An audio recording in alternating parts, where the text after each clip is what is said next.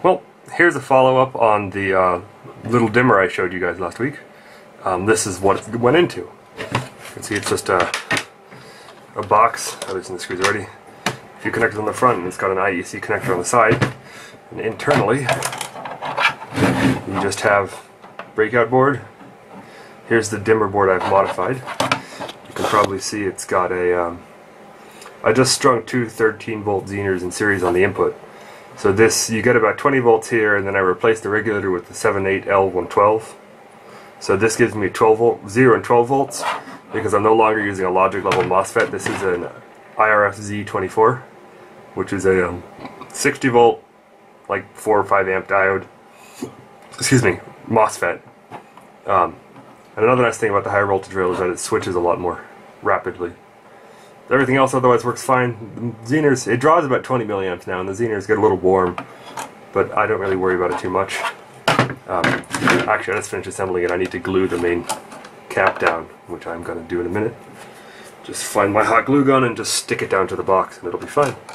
And then you just have a big transformer I dug out of the parts bin, and rectified I get about 40 volts. And I'm running 48 volt fans off it, but they're pretty frickin' noisy even at 40 volts.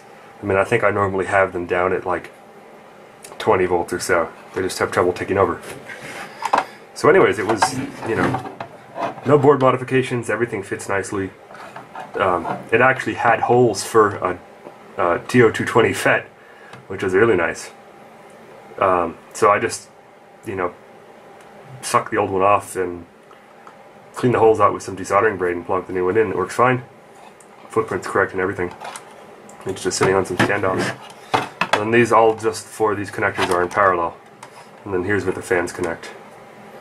It's a pretty neat project. I probably should insulate the line input, but I'm kind of lazy and it hasn't blown up yet. So there you go. And then in a second I will show my server closet, and you can see what I'm doing with it. So while I was thinking of it as a safety precaution, I just gooped up all of the line voltage in here. So theoretically that should keep it a little safer. Also, you can see just a 4 diode discrete bridge rectifier. Not high tech, but it works. So here's my homebrew server closet. You can see actually here's where the fans are installed. So the whole thing runs under positive pressure. You can probably see I've just got these to show me there's airflow. So I've just got a bog standard furnace filter. I just cut up a little, you know, made a little wooden bracket that it fits into nicely. And the end result is that because it's under positive pressure, and because again it's filtered, I don't ever have to dust any of the computers in the closet. So as you can see, this is getting, it's pretty linted up. You can see there's a lot of kind of fuzz on it.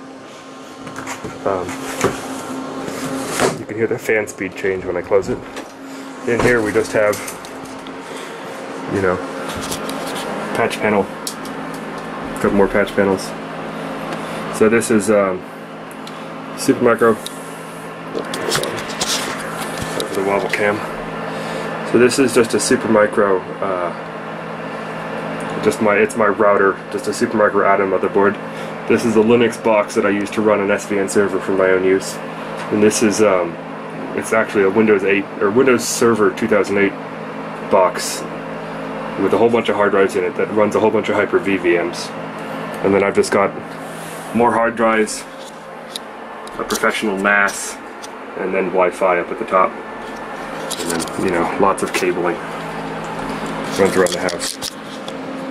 So there's actually, this is, I have cable drops in most of the rooms and they all terminate to here. And then I've got a big 24-port managed gigabit switch that just lets me keep track of everything. And then down at the bottom there's a whole pile of UPSs. Oops, there they are. So everything's UPS'd. And then just enter the door, you just see the fans, and then there's just 2 holes cut up there.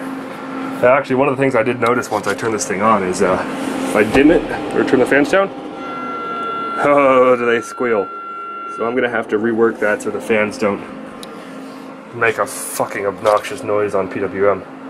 So normally what I was previously doing is I was just running the whole thing on a variac and changing the voltage. But well, now they're pulse width modulation speed controlled, but they you know, they whine because of the pulse width modulation frequency. So I'm going to have to do something about that. But anyways, excuse me, that's what it's all for.